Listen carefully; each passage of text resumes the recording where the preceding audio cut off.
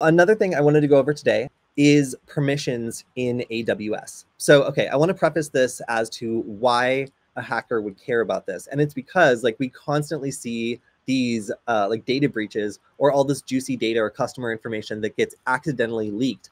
And sometimes it's like, oh, a threat actor, like exposed this information. But most of the time it's like somebody at that company created a policy or like didn't quite understand the implications of what they were doing when setting up a new service and ended up like doing like something that's like risky, like leaving it open for anybody to access once they know what API to call. So that's like the #1 source of data breaches that I see nowadays, honestly. And I wanted to go through a little bit about what it means, like some of the terminology and why there's a whole specialized like field of people that work in AWS stuff and how it's different from like Azure and like some of the other services that you might have heard of. So, all right, I'm going to share my screen and I'm going to share my actual Amazon account here. And this is the Identity and Access Management panel. So when people make mistakes that hackers are interested in, it is generally in relation to the policies created in the Identity and Access Management.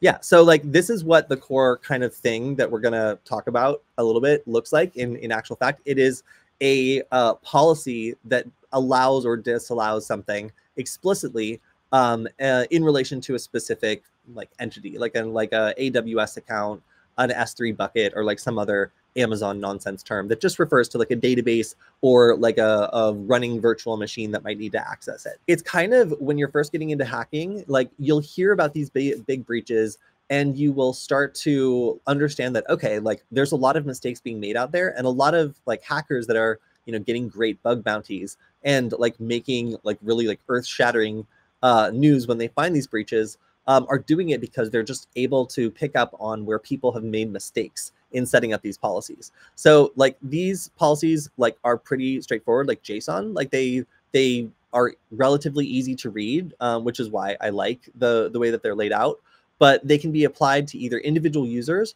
or groups of users or roles, which are kind of like in between. It's like something that, for example, a virtual machine could like assume a role, perform an action with a certain policy, and then go back to doing whatever it's doing and give up that role and not have to have those perhaps elevated or dangerous permissions when it's not actively doing something it's supposed to do. So there are some blogs that have been put out by Amazon that are notably better in a one-to-one comparison for like visual aids and examples. So I have to shout out some of these blogs. If you're interested in digging into this stuff, there's a lot of great explanations that are on Amazon's blogs, perhaps not in their direct documentation, which unfortunately come up first when you start looking up these problems.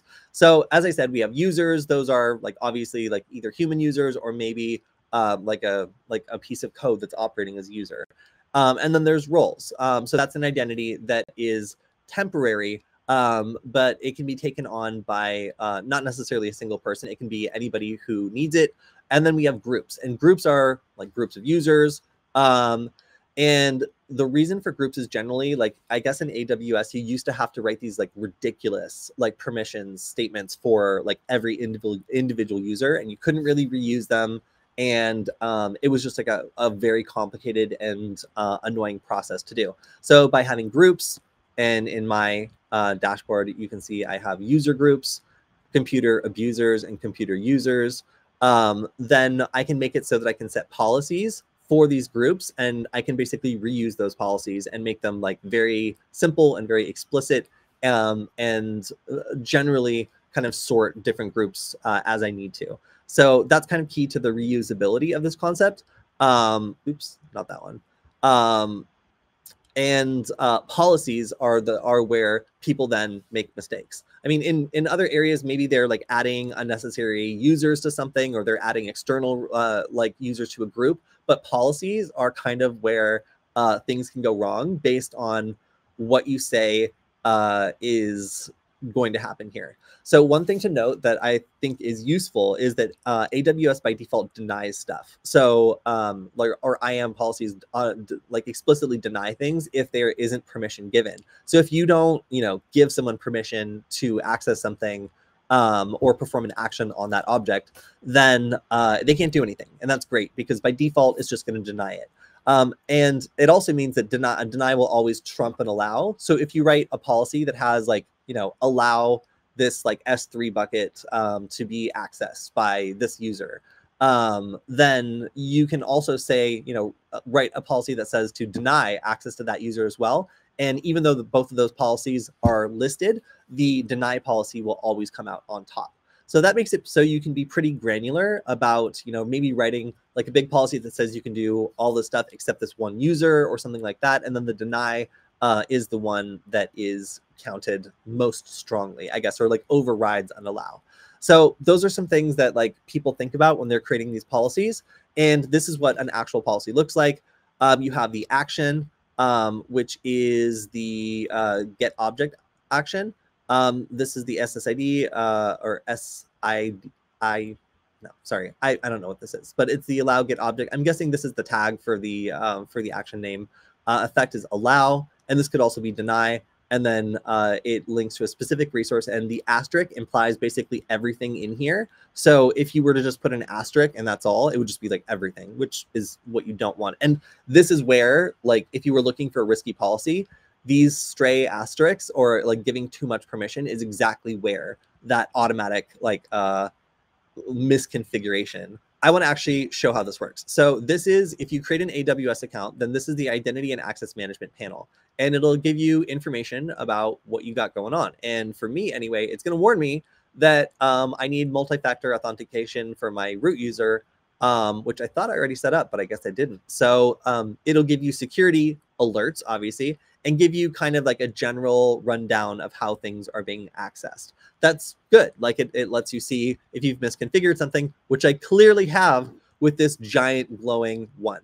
But anyway, so we have a breakdown of all the IAM resources. So that's going to be user groups, users, roles, policies, and identity providers. That's going to be like more external stuff. Like if I wanted to connect like Google Drive or something and have it be able to write to or access an AWS bucket or S3 bucket, then it could do that. So let me show off kind of how this can be divided. So we have individual users, and in this case, I have Buck, Carl, and Ramsey, and each one of them has been assigned a group. But I guess in the olden days of AWS, they went through and they would give like each employee or whatever, or each, like program or running virtual machine its own individual policy, which sucks. So like, we don't want to do that. And instead we have policies that we can apply to them via the groups that they're in. So, all right, so I have my individual users. I haven't gone through and applied individual policies to them or put them in groups. But, now you can see that I actually have at some point. But when they were created, they were just here kind of floating, waiting to be assigned to a group. So then I assigned groups. So I have, in this case, computer abusers and computer users. And I have 2 users in the users. And then I also have 1 abuser. So I can see which users are here. I can assign then policies specifically to these users, knowing that, they should be allowed to do stuff. And I can also add additional users if I want to do that here. So I can see permissions.